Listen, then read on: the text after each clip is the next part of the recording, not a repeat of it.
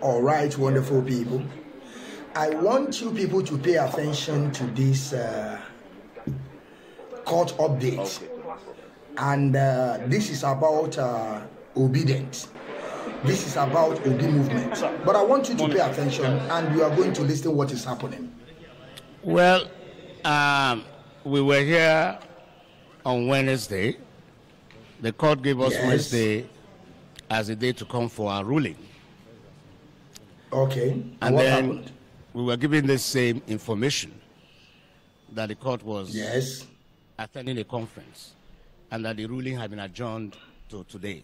So I take it that at the time they were adjourning to today, they already knew that they would be out of whatever conference they were going to have. So we're here back today, and they're giving us the same excuse of the court. It's the same excuse. Attending a conference. What really happened? I think that that is a fair way to treat us. You see, fair way to treat them. Everybody has rights. I think the impression that as litigants, as people who approach the court, we have no rights. We are absolutely at the mercy of the system. It's a very wrong one. Respect begets very respect. Wrong one. You have to respect me as a litigant, then I will respect you as the judex. So is it any respect in Nigeria? What we see is that we have not been fairly treated.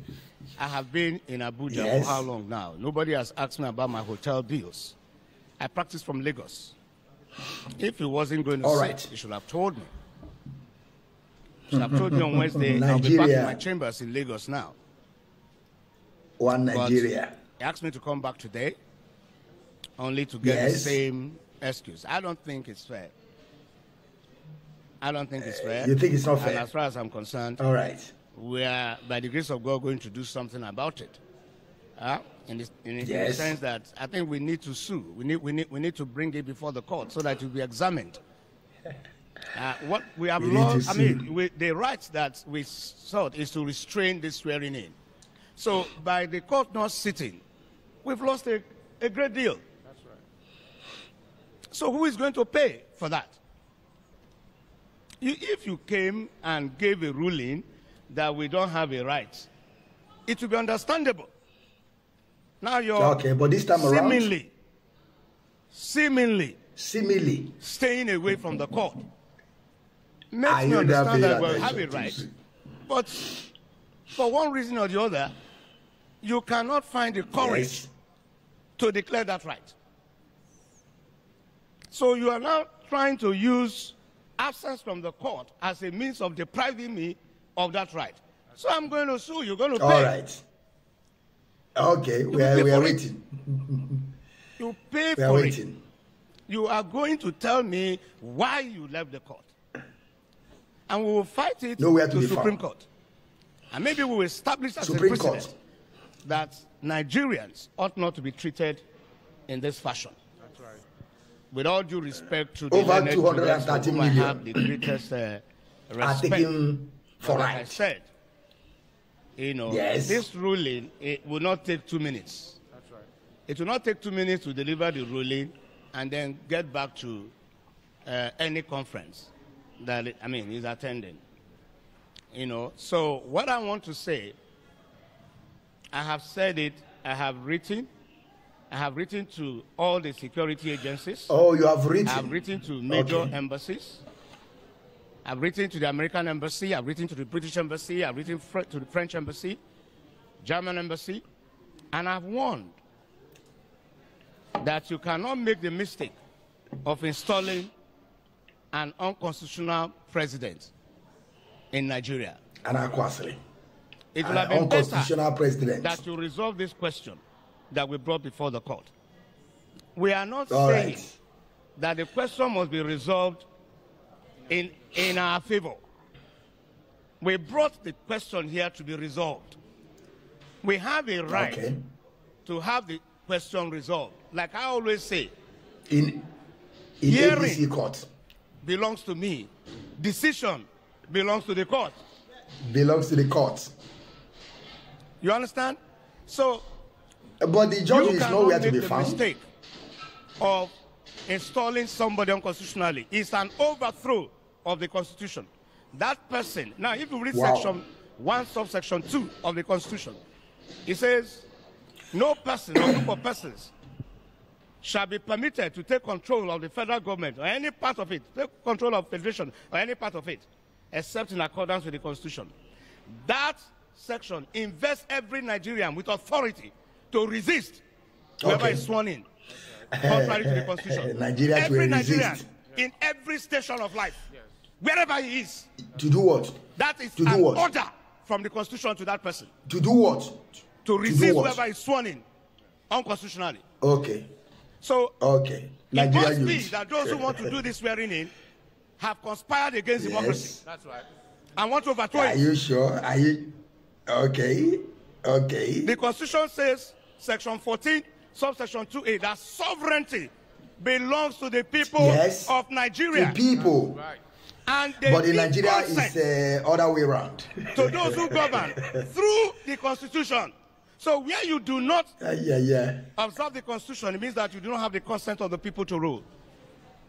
The people have a right to say we are not going to recognize you or acknowledge you. What is and who is the people? Where is the people? So Nigeria is what these people, they are behaving like children, as far as I'm concerned. Okay. They are behaving like children. We also show neck on here. Somebody went with a decree or word of mouth, made somebody president and commander-in-chief.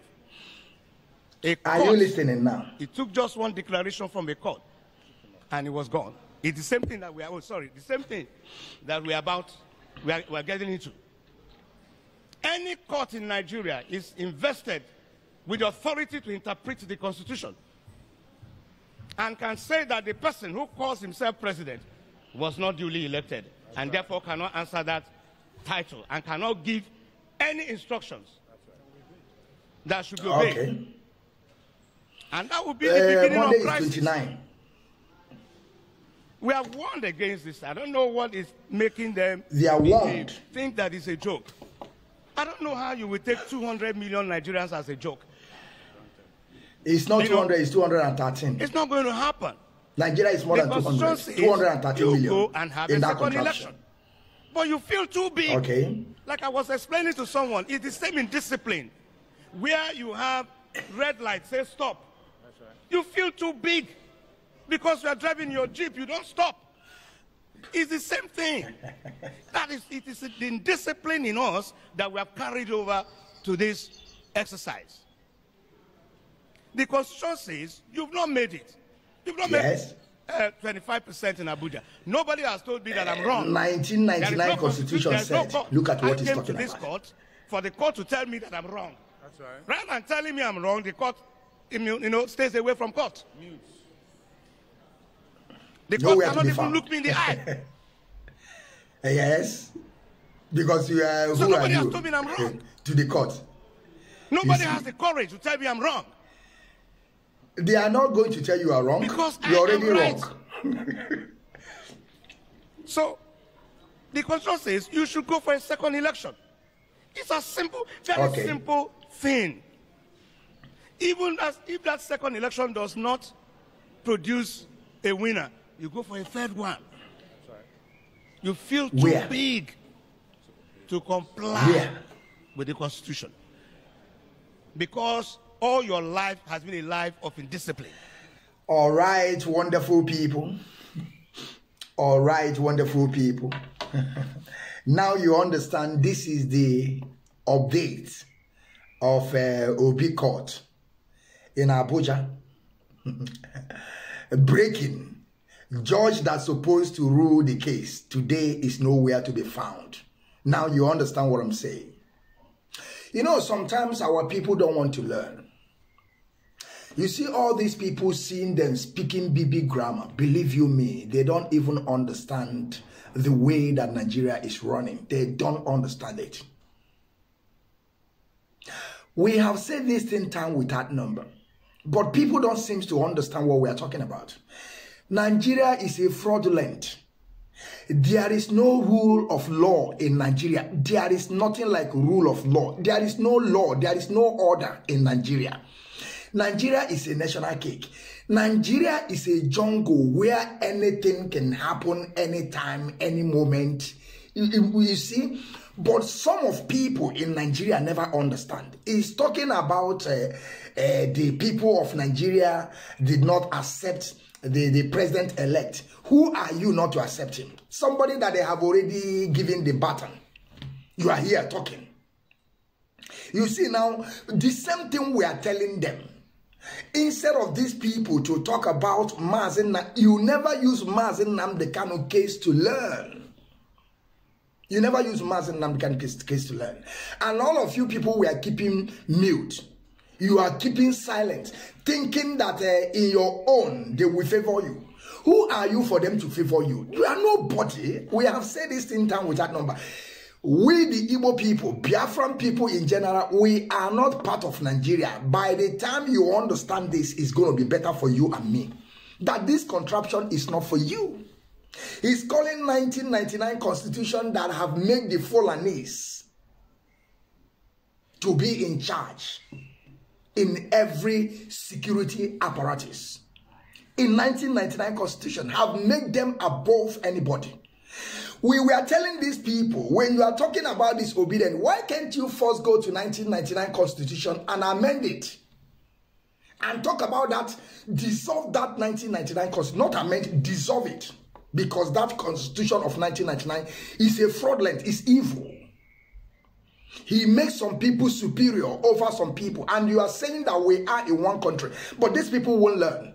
Mazi Nnamdi Kanu, the Court of Appeal have discharged Mazi Nnamdi and acquitted him. He's still in DSS dungeon. All these people now that's speaking BB grammar, they couldn't say even nothing from their mouth. Now they are defending things that they know that they couldn't. You can't defend it. They can't defend it. Now you understand what I'm saying. You know, this is eyes opening. This is how they will keep on, you understand, postponing this case. You will go to court, the judge will not be there. You will go to court, the judge will not be there. The day that you will see the judge, they will bring a new case, telling you to go and settle your issue, go and settle your problems within your party. You see, by the time they will finish, Tinubu will finish his 8 years. And believe you me, I have told you people, go and write it down. There's no two ways about it. Everything that I'm saying is a gospel. I don't believe in superstitions. We always face reality. Let me introduce myself. All right, wonderful people. I still remember Mazi Okechukwu, known as the Biafran child Chineke, the general. Here I am. I always said the record straight. You are still on IPOB Rapture Media under the leadership of Mazi Nnamdi Kanu. Now you understand. They are yapping. You see, all this thing I'm saying is a blabbing. These people are chasing shadow. These people don't know the ethics of that contraption. These people don't know how the foundation of Nigeria was built. They don't even know. You are just there joking, talking, speaking BB grammar, telling Nigerian people to stand up. The youth to stand up, to come and defend what?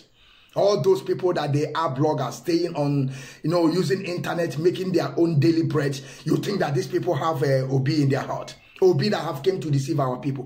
Where is Obi? Nowhere to be found. On Monday is 29th. We are going to see. They say that they have already stolen the mandate. They are going to, all this thing is just yapping. You have forgotten that Nigeria started leading an election in 1963. That is when we said Nigeria died in 1963. So some of these people don't know history.